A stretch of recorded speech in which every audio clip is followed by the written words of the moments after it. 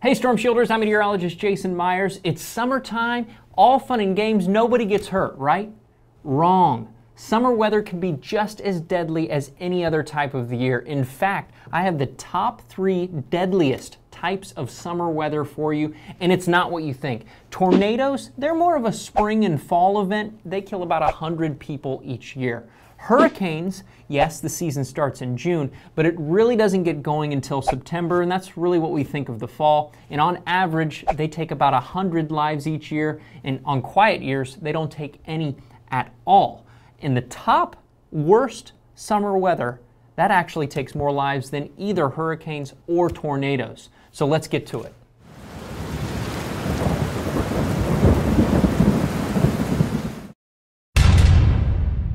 Lightning. Thunderstorms are most common in the summer, and that's when everyone is outside. 23 people died last year, and an average of a little more than 30 people die each year.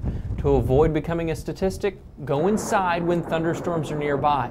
Lightning can strike up to 15 miles away from a thunderstorm, and being indoors is the safest spot to be. Floods.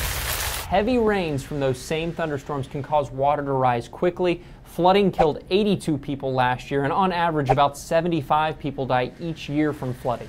Most flooding deaths occur when people try to drive through floodwaters on roads. 6 inches of water can cause loss of control in your car, a foot can float most vehicles, and 2 feet of rushing water can carry away most vehicles, including bigger SUVs.